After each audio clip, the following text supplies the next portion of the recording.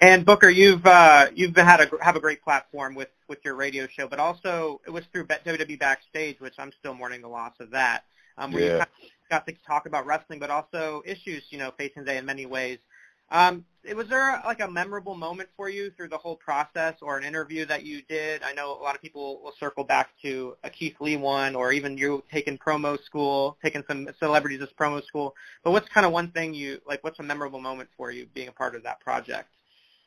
Oh man, promo school was definitely the best part of WWE Backstage for me, because it was always on the fly. It was always off the cuff. And that, for me, it was great. For my opponent, it wasn't so great. But I tell you, just working with Renee Young, CM Punk, I tell you, we had a great chemistry. Ember Moon coming in, doing her thing. We had a great chemistry together, and COVID kind of was a really big reason for everything, going awry the way it did. But hopefully, it'll come back, and we'll continue to go out there and entertain and bring the fans, what they want to see as far as wrestling goes. But I miss it. I miss it a whole lot. And there again, hopefully we'll, get back in gear pretty soon.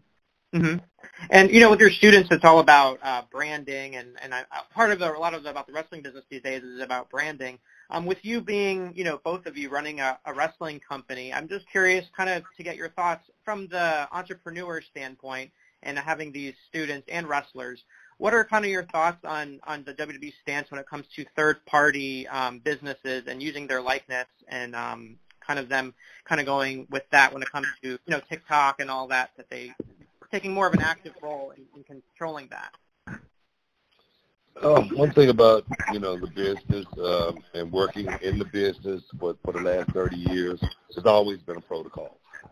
We have always had a route to go when it came to stuff like this.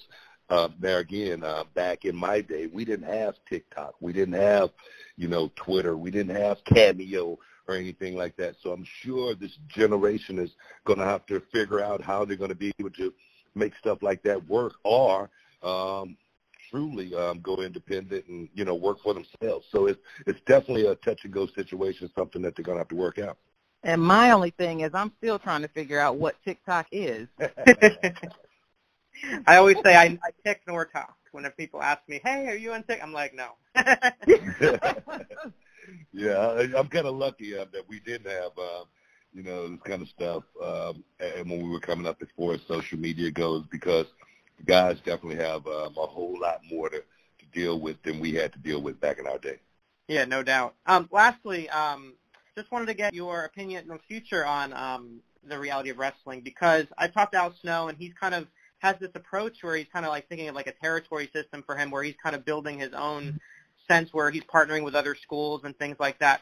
Well, the next 5 years or so, when we move past this, hopefully, what are kind of your overall plans for the company as things move past all this?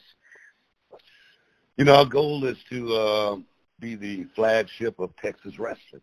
That's what we call ourselves. We want to be able to independently run, Texas, Houston, Dallas, San Antonio, Austin, surrounding areas, but keep Reality of Wrestling a Texas-based company that we can just filter the WWE, the AEWs, the New Japans of the world with talent, being the biggest AAA of professional wrestling in the world.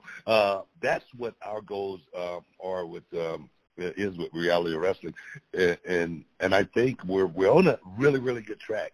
Of course, COVID, slowed us down a whole lot as far as some of our big plans for 2020 that we had. But hopefully 2021 will be a better year, and Reality of Wrestling will go on to be the biggest thing going in Texas as far as independent wrestling.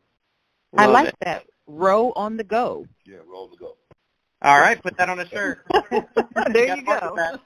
All right, guys. Thank you so much for your time, fans. Swing Vote held Saturday, October 10th at the aptly named Booker T World Gym Arena in Texas City, Texas. Bell time is 8 p.m. It's a free event, which is great right now for everyone that's looking for some free entertainment, and parking will open at 7 o'clock. For more information, you can go on to realityofwrestling.com or bewoke.vote. Thank you guys so much for your time.